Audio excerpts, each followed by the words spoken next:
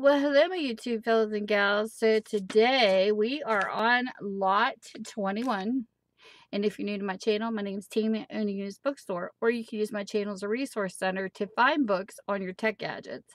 But if you buy from me, I will post them in my Etsy and I will ship media mail so that you can come and get them. You just email me at tammysmakeuptreats@gmail.com or Mendes Bookstore and More on Facebook.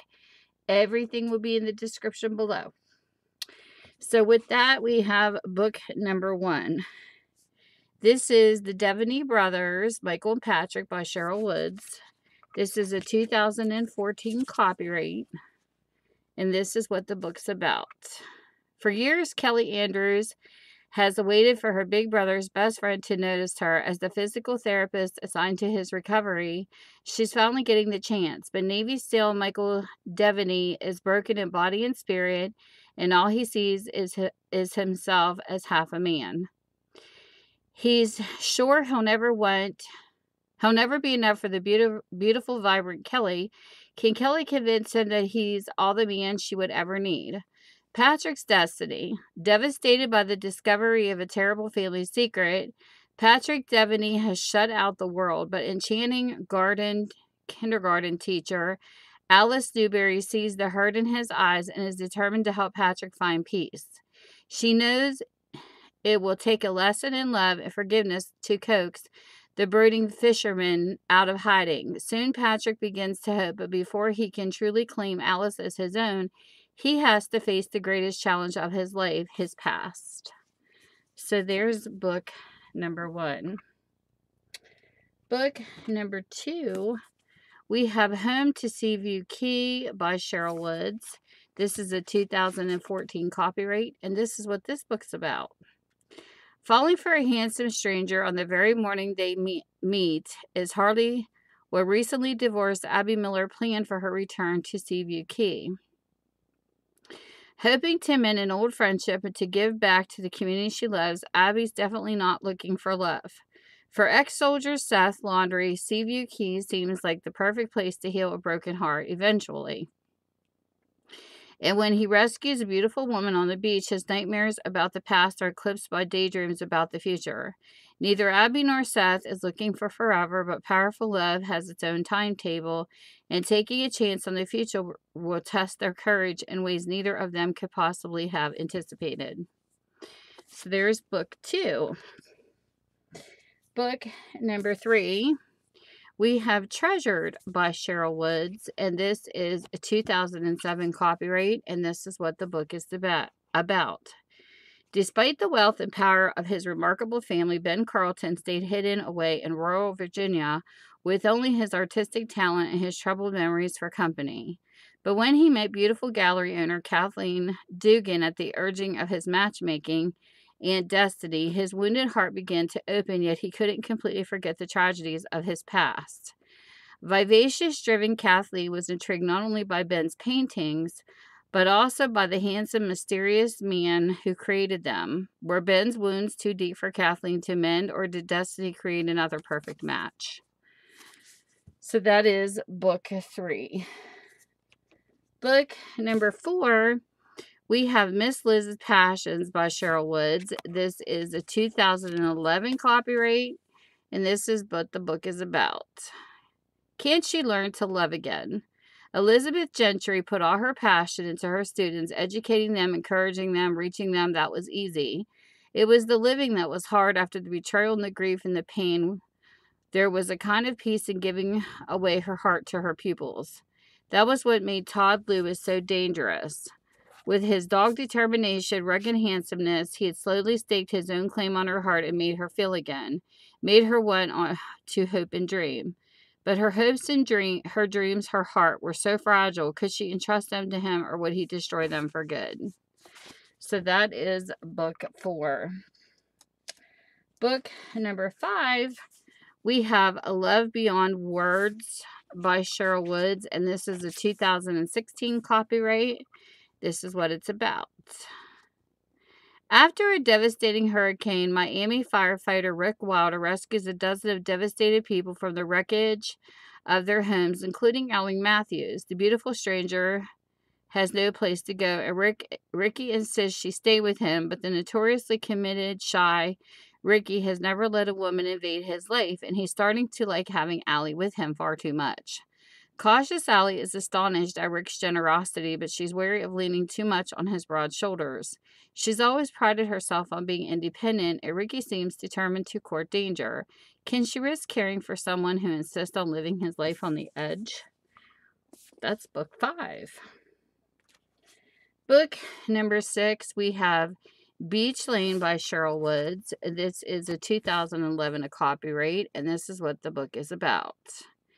In the close-knit community of Chesapeake Shores, Maryland, Susie O'Brien and Mac Franklin's not dating claim befuddles everyone, especially since the two spend every spare minute together. Susie's thrilled when their friendship finally heats up, then just when happily ever after seems within reach, Mac loses the job he loves as Susie faces a devastating diagnosis. But O'Briens always unite in a crisis. Even her cousin Jess, Susie's rival for most of their lives, becomes her staunchest supporter, especially when Mac's former lover comes to town. The stakes are higher than ever before, but Susie's definitely up to the challenge as long as Mac's right there by her side. So that is book 6. Book number 7, and no, they're not all Sherryl Woods, just most of them, is Sandcastle Bay by Sherryl Woods. It's a 2013 copyright, and this is what the book's about. In a trade-off she's lived to regret, Emily Castle left home years ago to become an interior designer. The youngest of 3 sisters, Emily desperately wanted to prove herself success, though came at the cost of leaving behind the man she loved. For Boone Dorset, losing Emily left her heart shattered, but another woman was waiting in the wings. Now a widower with a young son, Boone has a second chance with Emily when a storm brings her home. But with his former in-laws threatening a custody suit, the stakes of loving her are higher than ever. Will fate once again separate them, or is the time finally right for these two star-crossed lovers? So there you go. Book 7. Book number 8, we change. We have Chasing Destiny by Nora Roberts. This is a 2016 copyright. And this is what the book is about. Waiting for Nick. Frederica Kimball is ready for life on her own in New York. She has 3 goals. Find her own place, become a Broadway lyricist, and get Nick LeBrick to fall as desperately in love with her as she has always been with him. Though Nick has always treated Freddie like a little sister, he can't help but notice the strong, passionate, and head-to-toe gorgeous woman now standing in her place. Fight as he might, Nick suddenly finds his feelings for Freddie are anything but brotherly. Considering Kate Stanislavski Kimball has turned her back on glamour and fate and has come home to make a fresh start. The only thing more perfect than the beautiful, dilapidated building she's bought for her new dance school is Brodie O'Connell, the frustrating and surprisingly fascinating contractor she's hired for the renovation. Brodie's determined to resist Kate's effortless allure. She's Natasha Stanislavski's, I guess how you say that last name, pampered perfect daughter after all, but how long can a man hold out against his own heart? So there's Nora Roberts at number 8. Book number 9, we have Reflections and Dreams by Nora Roberts. And this is a 2001 copyright. And I don't know if I told you this, all these books are $1 a piece. That's all these are today for these softbacks. Nora Roberts brings you 2 tantalizing tales of remarkable women who live and love on their own terms. There's 2 stories in this book. From Considering Kate, part of her heartwarming Stanislavski saga. Reflections is a lifetime pursuing her dreams had left Lindsay Doone little time for romance, but seductive Beth Banyan is about to give the inexperienced beauty a crash course in the art of love.